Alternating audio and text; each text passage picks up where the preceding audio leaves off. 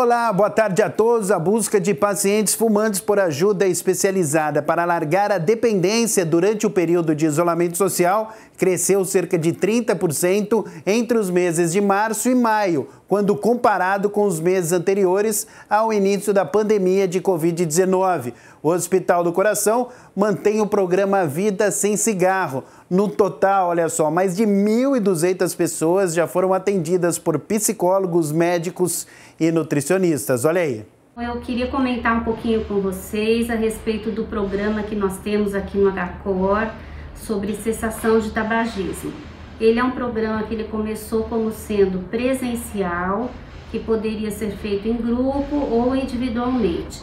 Depois de algum tempo, já tem uns 4 anos, nós passamos a fazer esse programa online. Então a pessoa pode ser tratada sem sair de casa, ela passa por uma avaliação médica inicial, ela também vai ter o acompanhamento da psicologia durante 3 meses e meio.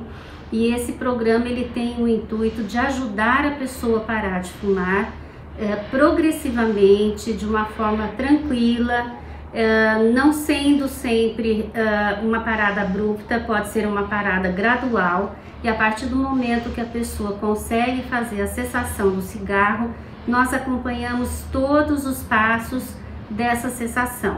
É importante porque esse acompanhamento, porque às vezes ela fica angustiada, ela fica com muita ansiedade, ela tem às vezes uma tristeza por ter largado o cigarro. Então esse acompanhamento emocional ele é fundamental para a pessoa saber como agir nas situações de dificuldade, para saber o que ela pode fazer para lidar com a falta do cigarro, e com isso nós temos conseguido um sucesso muito grande no tratamento desses pacientes.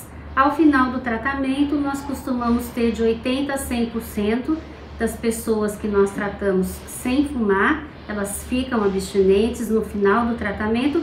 Em 1 ano, esse índice cai um pouquinho, porque é normal algumas pessoas recaírem, voltarem a fumar, mas ainda assim nós mantemos 60% de abstinência, considerando 1 ano após o tratamento, que é o que nós geralmente elencamos como sendo o ex-fumante, após 1 ano sem tocar em nenhum cigarro. Bom, e a coordenadora do programa Vida Sem Cigarro diz que na pandemia, embora as pessoas fumem mais, há uma conscientização maior para largar o vício.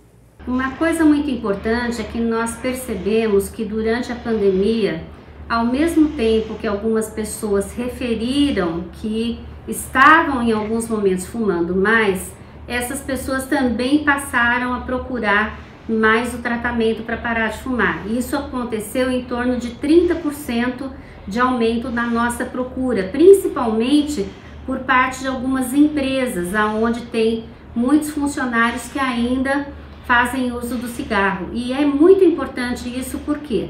Porque o cigarro traz uma série de doenças, inclusive é um fator de risco para a Covid-19. Então, esse aumento na procura também nos faz pensar o quanto que as pessoas, mediante essa pandemia, mediante todo esse processo que nós estamos passando, elas estão se preocupando em ter uma saúde melhor, inclusive a saúde da família.